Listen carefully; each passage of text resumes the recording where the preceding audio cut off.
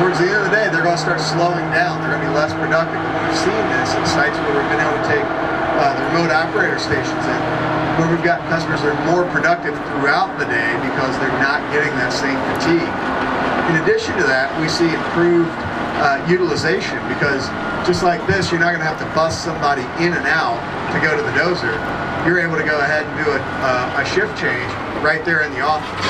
So you get a much faster shift change, better utilization. So these are some of the benefits of it. Now Jeff's up there, you can see on the left, on the right screen here, Jeff's actually running that dozer. Jeff, can you hear us? I can. Can you hear me okay? Sure can. Okay. Yeah, it's like you're saying, there's certainly a disconnect in a positive way from this machine. Not getting beat up, especially on a steeper slope doing production slot dozing. It's nice, you're sitting here nice and comfortable. I just hit my auto carry, so my hand's right off the blade. All I need to do is any steering corrections with that. The pitch voltmeter that I have on the screen here. So there's a lot of tools available to the operator that really make it a lot easier and productive. Really nice.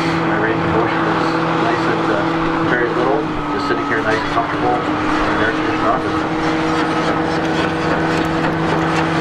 So up in the office there, not only does he have he's got the same controls that he's got from the D11. He's got, you know, you see he's got a console that's basically got his fingertip controls as well as his joystick control. He's sitting in a nice comfortable cat seat.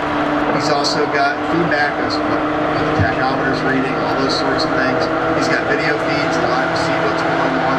In addition to that, he's got an audio feed. When we initially put this up, we didn't have the audio feed, and we found people really like to be able to hear the engine loading up and understanding how the machine's running.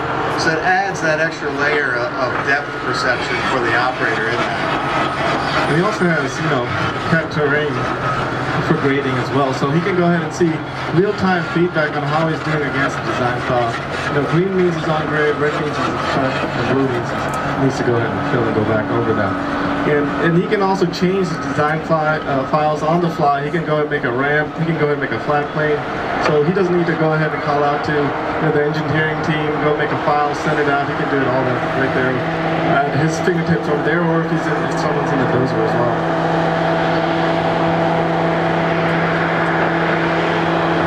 The last thing we have, I guess, our semi-autonomous function where one operator can actually operate up to 5 different semi-autonomous dozers. And currently we're running with a slot dozing application.